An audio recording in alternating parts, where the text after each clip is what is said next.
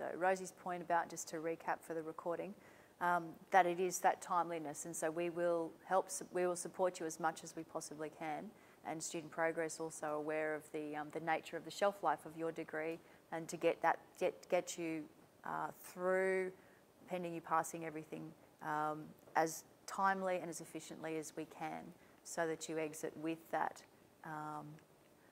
whatever codes you've got. You've got a mixture of codes there in those courses for teacher registration. Land type, so I'm just going to go through my list. The land type test, it's for the old degrees, and we're not very old, it's just that these are the degrees in teach out for your degrees. The land type? Okay, that's okay. Who can rattle it off for us? Yeah, literacy and numeracy test for initial teacher education. The ITE bit is initial teacher education. That's us, you, doing this. You're in an initial teacher education program. The land part is a literacy and numeracy test. So it is not required for your degrees, which is kind of handy. However, you would be all capable of passing both the literacy and the numeracy components. There are two components to that test. It's an online test that's run by ASA, the Australian College of Education, Council for Educational Research. So they run it, it's independent of us. We have most newly accredited initial teacher education degrees have it embedded in some fashion in their qualification. So within that structure of the new degrees, we have it embedded there, which is why you've seen all the advertising about land type. But in your old degrees, you're not required to do it. TQI know that, but they also, as most professional educators would suggest, that we would recommend that you do it at some stage when you're ready to. It's an external cost, it's not too huge, but you have to log on to the website or go onto the website, see when their time points are. At the moment, they're running 3 opportunities a year. You register for those opportunities, you pay, you go do it, you get a few tries, 3 tries, I think, all those sorts of things. So all those rules and things are over there, but it's separate to us. It's not a requirement of your degree. But we would strongly recommend that you do it, because to take it to a prospective employer to say, and here's my land type evidence that I've passed the land type test, it may add strength to what you're doing. Has anybody here done the test? Yeah, a number of people do and have done in both old and new degrees. They just do it when they're ready. That's fine, they get it out of the way. Yeah, it doesn't expire. And we have a fantastic support structures here on the Moodle sites. There is specific literacy and numeracy support modules on the All Teacher Education Moodle site, I think it is. So there are structures that the university has put in place, our faculty, to assist people wherever possible. We have the great MASH Centre, MASH Tutor over here. So that's fantastic. And we have great literacy educators, so there are lots of opportunities to SWAT up and to assist. But by this stage in your degree, I would expect that most of you are more than capable of passing that test. But you can have a look on the ASA website, have a go at the diagnostic testing, and test yourself out there too. And it's a good confidence boost to have it. And while we're talking about support structures and services, the university and our faculty there's quite a lot of support structures. You may well have availed yourself over the course of your degree, but you may not have. But in the final year, doing the last bit of your journey in your degree, just remember medical and counselling services, inclusion and engagement, for disability support or for anything else that you need there. The Ngunnawal Centre, if you're an Indigenous student, for assistance with tutoring. And in particular, the Library Rovers and the Study Skills Centre in the library, just for those extra bits. One of the things that I'd rather that you didn't experience was the anxiety around failing a subject, or wondering if you're going to fail a subject when you're coming close to course completion and the pressure is on, and especially in a degree with a shelf life like this. So I don't want any additional pressures there. So I'm just going to remind you about those support structures to help out. And when in doubt, talk to your unit convener directly and quickly so that you can work through any issues there. And at any stage, if you think your course completion is in doubt, please email our faculty support staff too, and copy me in, and we can work on stuff together. Because there's all sorts of things. You know, people get sick, people get injured, different circumstances. Lots of stuff happens that's untoward and unexpected, unwanted, but stuff happens. And with intervention and support on your placement, we see that stuff in action. So we respond very quickly, but what we need is a bit of a heads up would be great. If it's academic work, talk to your unit convener for that. Go and seek assistance from the study skills folk. If it's a Moodle issue with access to quizzes or something like that, email that Moodle help tab, student help tab on your unit Moodle site. Things like that, but being proactive will be really helpful. So these are the kind of common questions that we get through course advice, but also in the faculty. A lot of them are structural questions, so it's just a little bit of structural advice. What happens if you need to redo something, a unit?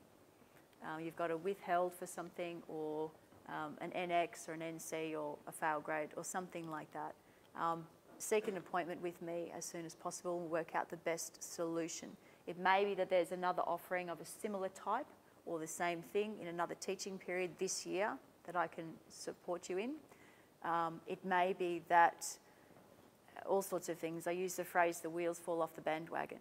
But if all things go awry, then there is the opportunity to transition you into the new degree, into a similar structure to what you've got, but in the new version. And we can bring all your credit across and all sorts of things like that. That would be the worst case scenario. But know that those sorts of things are possible. But if I can have the heads up early, that would be great. So sometimes people need to take intermission from their studies for legitimate reasons, and that's completely fine. You're entitled to do that. But to have our support in order to transition you into something appropriate for next year or when you're ready to come back would be the right thing to do. So need to talk about that one. How many credit points do you need to course complete? Unless you're in a grad entry program, you need 96. So they're in the rules and requirements for your degree. So at the end, we'll have a look at the course and unit database to just go through and show you how to double check that. 48 credit points if you're grad entry, and many of you are grad entry. Rosie's already talked about when grad ceremonies are on. So course completion is what we're aiming for. That's like the finishing line in the race. So all those metaphors come into play. So we're going for the finishing line. You've got to stay in your lane. This is a sprint run now. You've got to stay in your lane. That's the rules and requirements. Go outside the lane, we have to actually, might be disqualified, all those kinds of things. But the finish line is course completion. You achieve 96 credit points. We can tick off the bucket list of all the types of units you're meant to have in your degree. Then you've course completed, and then we give you your prize at graduation. So that's like standing on the podium a little bit later. So the ceremony is when we stand on the podium, and you get solo time there. As Rosie said, if you course complete at the end of semester 1 or winter this year, your graduation ceremony on the podium is in spring, usually around the UC week 8 or 9, about that time. If you course complete in December, then your graduation ceremony on the podium will be in this time of year, autumn, week 8 or 9 of semester 1. Both beautiful times of year. What's the next one? Oh, how do I register to teach? I think, Rosie, you've covered that. So yeah, touch base with whichever registering body in whichever jurisdiction you want to teach in and work in. It's an assumption you'll be with TQI in the ACT, but it may be with BOSTES in New South Wales and whatever else they are in Victoria. Just a quick clarification. This is about acronyms. Someone pointed out to me the other day that we use so many acronyms that we expect everybody knows. So TQI is the Teacher Quality Institute. That's the ACT's jurisdiction. So overarching Australia is AITSL, the Australian Institute for Teaching and School Leadership. Each state and territory has its own accrediting authority. In the ACT, it's the Teacher Quality Institute. In New South Wales, I think it was BOSTES. Before that, it was New South Wales Institute of Teaching. It's now the New South Wales Education Standards Authority, so NESA. Not NASA, NESA. And apparently they like to be referred to as the authority. So that's in Victoria, it's the Victorian, it's VIT, the Victorian Institute of Teachers. Yeah. In Queensland, it's the Queensland College of Teachers or something like that. So, but as Kathy said, each one has its own registration authority. Yeah, and rules, requirements, and those things change over time. So That's another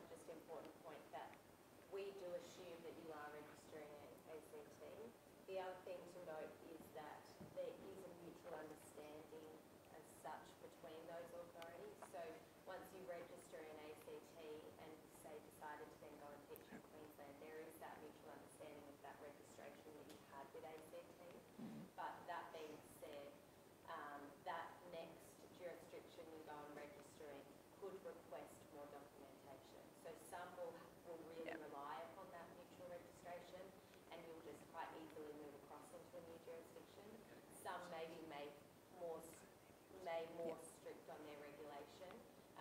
Like David was saying, New South Wales see themselves as the registering body and do tend to be very strict and would require all of that documentation again. So it just depends on what jurisdiction you're moving into. Yeah. Thank you for that, Rosie. And yeah, it is very important to go to those jurisdictions, to those their websites. And nowadays it's nice, you can just Google, how do I become a registered teacher in New South Wales or the Northern Territory? And one of the lovely things about the old degrees that you're all in is they were originally accredited through New South Wales. So they will know, they'll understand the subjects, the units that you've got on your transcript and all those things. So there's a mutual level of understanding and respect between all of those jurisdictions. But having the overarching body of ESTeM, and we're all our degrees are accredited with those ESTeM standards that you all know and